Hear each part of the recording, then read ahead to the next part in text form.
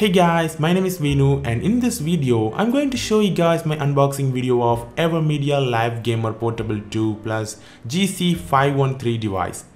Actually, it's a capture card device which can be used for both live streams and recordings of anything that can be used as HDMI input.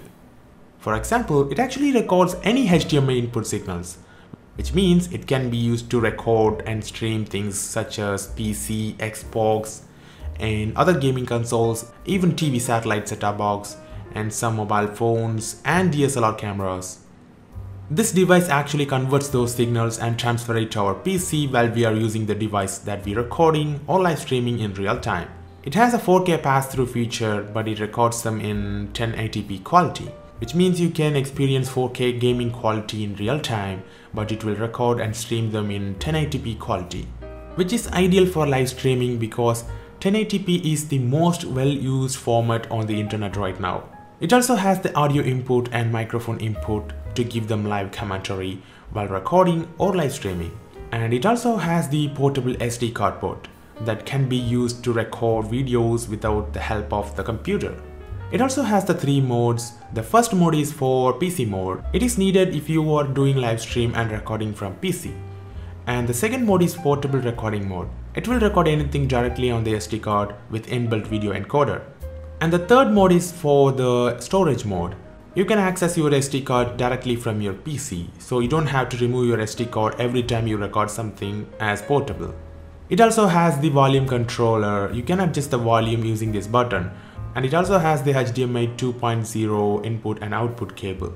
You have to connect your CPU or gaming console input in this HDMI slot, and then you have to connect its output HDMI slot to your monitor so that you can view your PC or gaming consoles.